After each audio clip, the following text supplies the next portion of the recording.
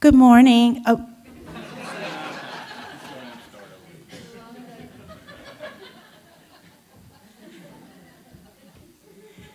Good afternoon.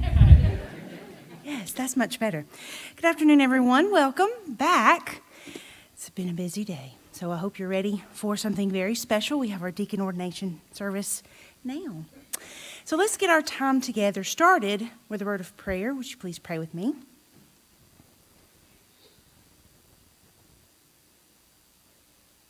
Heavenly Divine God, we thank you for this beautiful day. Thank you for the service that we had this morning, worshiping you. We ask that your presence be felt now as we come together for Kenny and Jake. We ask your guidance on them as they begin this journey as a deacon here at Williams. Help them as they minister to these precious families. Be with us during this time. In your name we pray. Amen.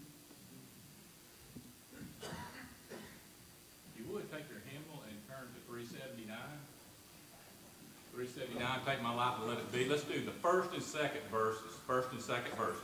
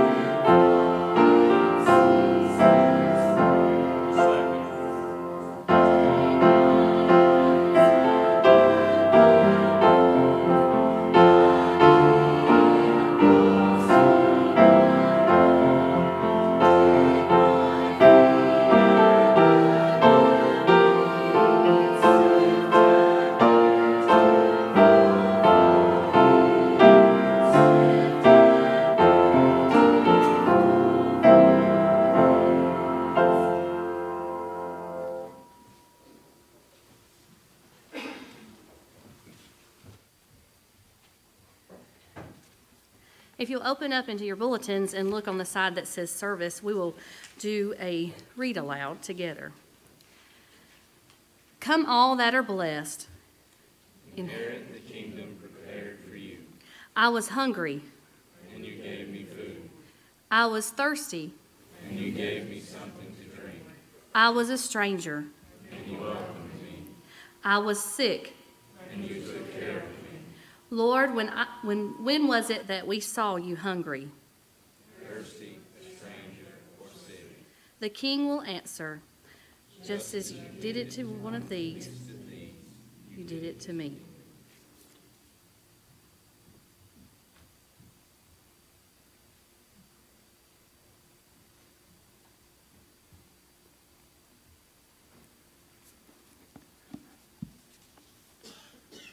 Then Jesus said to the crowds and to his disciples, "The scribes and the Pharisees sit on Moses' seat. Therefore, do whatever they teach you and follow it. But do not do as they do, for they do not practice what they teach. They tie up heavy burdens hard to bear and lay them on the shoulders of others. But they themselves are unwilling to lift a finger to move them. They do all their deeds to be seen by others, for they make their phylacteries broad and their fringes long. They love to have the places of honor at banquets and the best seats in the synagogues, and to be greeted with respect in marketplaces, and to have people call them rabbi. But you are not to be called rabbi, for you have one teacher, and you are all students. And call no one your father on earth, for you have one Father, the one in heaven. Nor are you to be called instructors, for you have one instructor, the Messiah. The greatest among you will be your servant. All who exalt themselves will be humbled, and all who humble themselves will be exalted."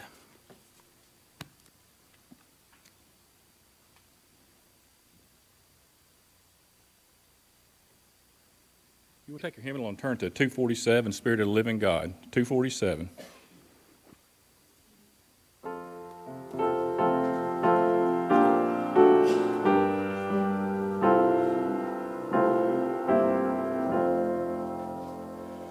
Spirit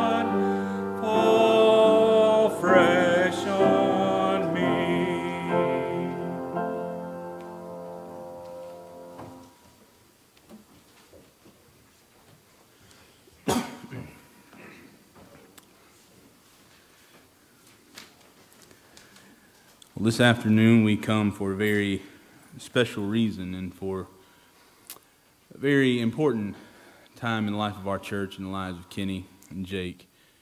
And I know I echo their appreciation for your presence here in what I think is not only an intentionally intimate service, but an intentionally personal service, as they are ordained tonight to the role of deacon here in our congregation. When I first sat on an ordination council, it was for a friend of mine who was being ordained for the ministry. And the question came up around the table among the different ministers and other ordained folks who were there. What's the difference between being ordained as a minister and being ordained as a deacon? Somebody who thought they were being smart said the pay. But a very wise friend of mine said, well, the difference is while God calls both deacons and ministers, there is a double calling on the life of a deacon, and that is the calling of the church, calling of the church, their church, to which they serve. And so, Kenny and Jake, tonight I hope you hear that not as a burden, but as an honor and a duty to be called not only by God to serve as deacons, but by this church to serve as well. This afternoon, I want to read a passage of Scripture and then make a few comments, and then we will make our way to what I think is the most important part of this service, and that is the laying on of hands. But I want us to hear tonight from some of Jesus' words from Matthew chapter 25. Familiar words, I hope, but words that I think apply not only in this time, but in the time of any recognition of service for Christ's church. When the Son of Man comes in his glory, and all the angels with him, then he will sit on the throne of his glory. All the nations will be gathered before him, and he will separate people from one another as a shepherd separates the sheep from the goats. And he will put the sheep at his right hand and the goats at the left. Then the king will say to those at his right hand, "Come, you that are blessed by my Father, inherit the kingdom prepared for you from the foundation of the world. For I was hungry, and you gave me food. I was thirsty, and you gave me something to drink. I was a stranger, and you welcomed me. I was naked, and you gave me clothing. I was sick, and you took care of me. I was in prison, and you visited me." Then the righteous will answer him, "Lord, when was it that we saw you hungry and gave you food, or thirsty and gave you something to drink? And when was it that we saw you a stranger and welcomed you, or naked and gave you clothing? And when was it that we saw you sick or in prison and visited you?" And the king will answer them, "Truly I tell you, just as you did it to one of the least of these who are members of my family, you did it to me." And then he will say to those at his left hand, "You that are accursed, depart from me into the eternal fire prepared for the devil and his angels. For I was hungry, and you gave me no food. I was thirsty, and you gave me nothing to drink. I was a stranger, and you did not welcome me. Naked, and you did not give me clothing. Sick and in prison, and you did not visit me." Then they also will answer, "Lord, when was it that we saw you hungry or thirsty or a stranger or naked or sick or in prison and did not take care of you?" And he will answer them, "Truly I tell you, just as you did not do it to one of the least of these, you did not do it to me."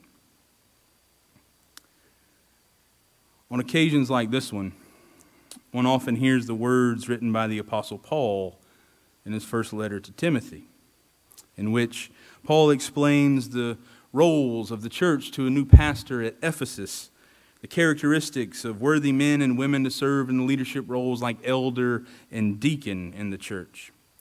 And that particular text begins in chapter 3 in verse 8 with the words, "Deacons likewise must be serious."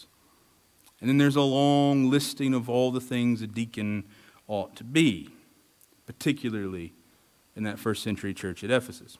And that passage is a fine one. It's good enough for exhorting deacons in the midst of ordination, but it's also been used too often to keep qualified men and women from serving as deacons simply on the basis of an over-literal interpretation.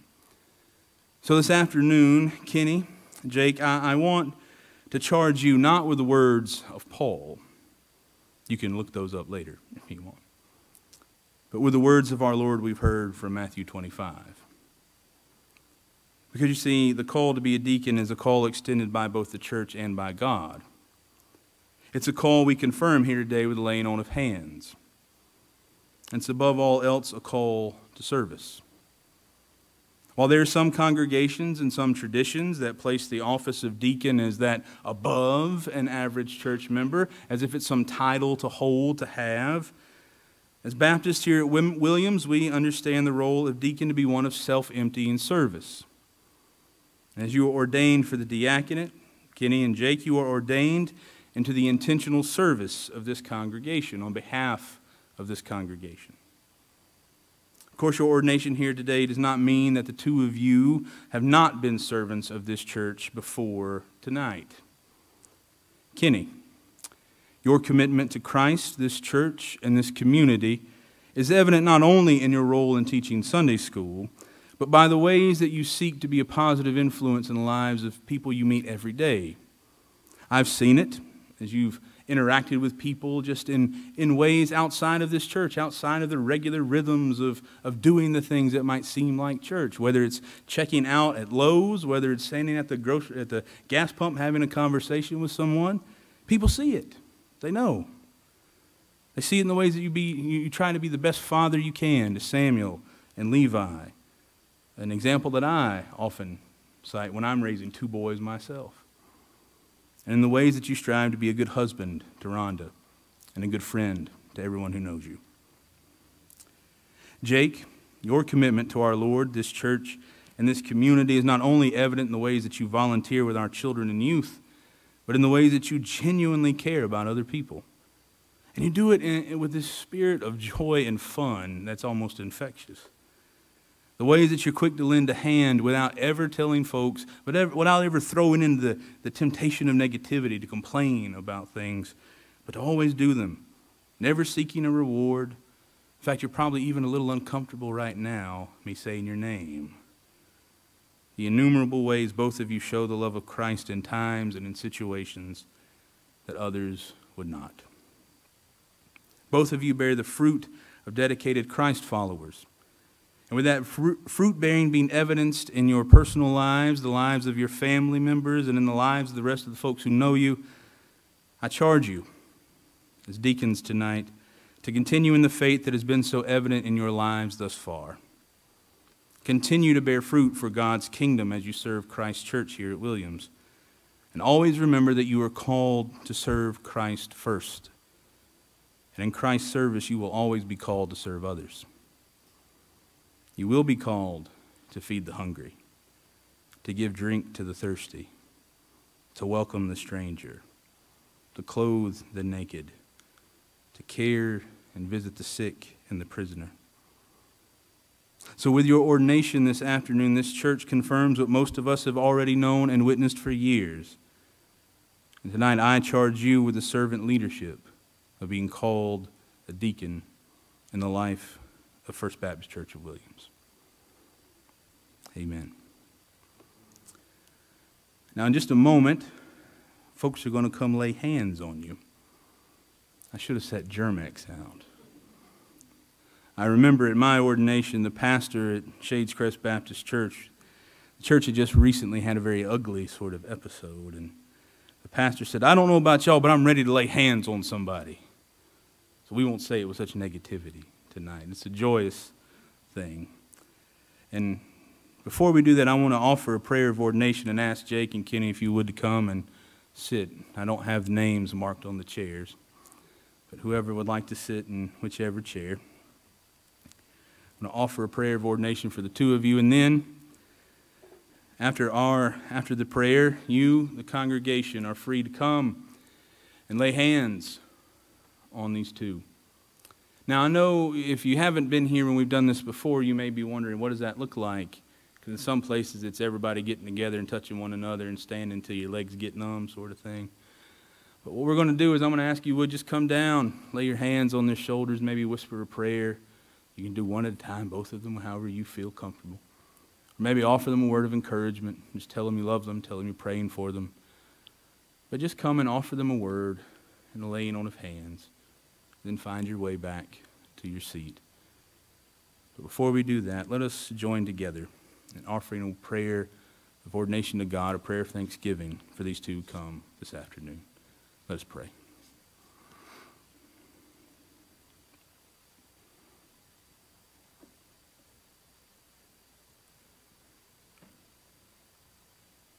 Lord Jesus Christ, we are thankful for Kenny. We are thankful for Jake. We are thankful for their willingness to serve you and their church. Thankful for their hearts that are open. For Lord, this is not a calling that comes with all the accoutrements of reward. But Lord, a calling that comes with a sacrificial act of service. So Lord, we pray for your Holy Spirit to be poured out on them. Lord, that they will be made aware, God, of needs in this church and community.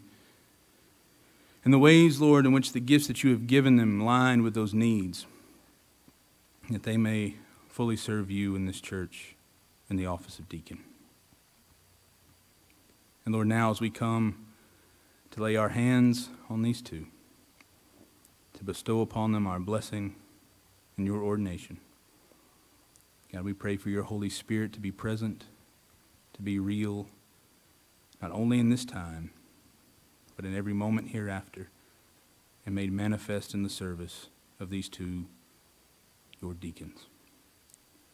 We pray in Christ's name. Amen. The church is free to come now in the service of laying on of hands to our two new deacons.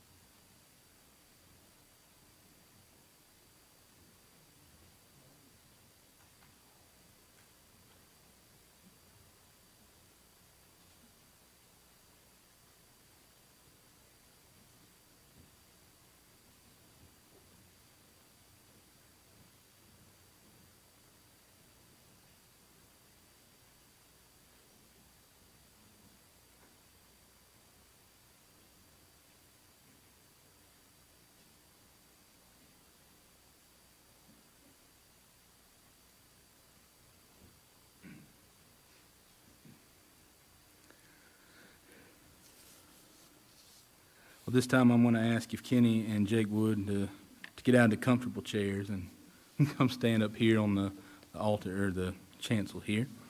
Little presentation. I'll have a lapel mic on. I forgot about that. Okay. Kenny, this is a certificate. I don't know if it gets you a discount anywhere, but maybe you put it somewhere hanging on your wall, like I do with my baptism certificate. I have it folded in a special Bible.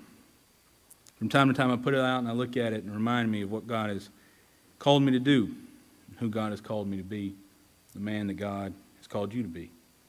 So on behalf of this church, I present you with this certificate to remind you of your ordination. Yes, sir.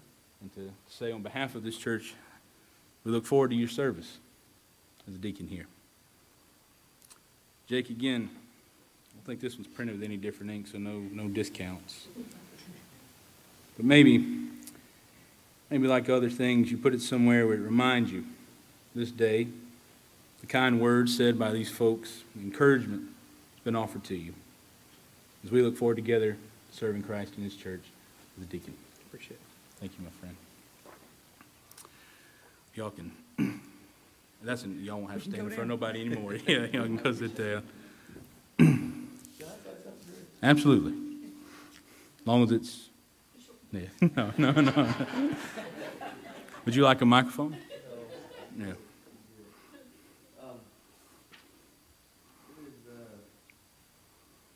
really an honor to be a part of you guys. I'm a transplant. I didn't grow up here. But I don't know that I've ever felt the love of more people and acceptance that I have since I've been here. And that truly means a lot. And I'm not perfect, but I want all of you to know that it means a lot to me. I'm humble, scared to death, because I don't like letting people down. But most of all, when God tells you to do something, you do it, and you hope that you measure up. But I want to thank you from the bottom of my heart for the opportunity to serve you all. I love you all. Okay.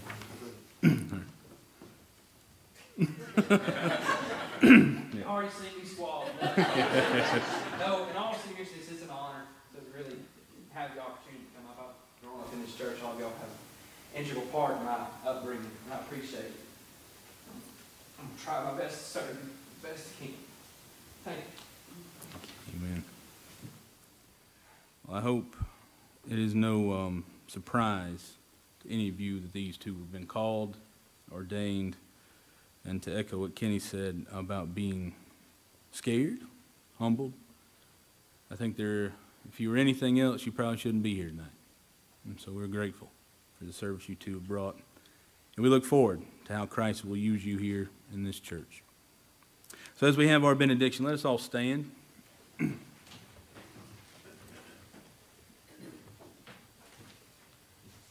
We celebrate the ordination of two tonight, but God calls us all, each and every one, to the work of Christ's church. So I pray the Holy Spirit moves in your heart. Maybe one day, if you haven't been in this place already, you will be in the near future. As you listen for the voice of God, not only as it moves in your heart, through the words and actions of those around you in this church and in this community. Let's pray together. Lord Jesus, tonight we are again thankful for these two who've come, thankful for their willingness to serve, thankful for this church that's called them to serve. As we go out from this place, as we seek your face and your way in this world, we pray you go with us, walking with these we've ordained, and with each and every one of us, as even they walk alongside us in this journey. We pray these things in Christ's name. Amen. Amen.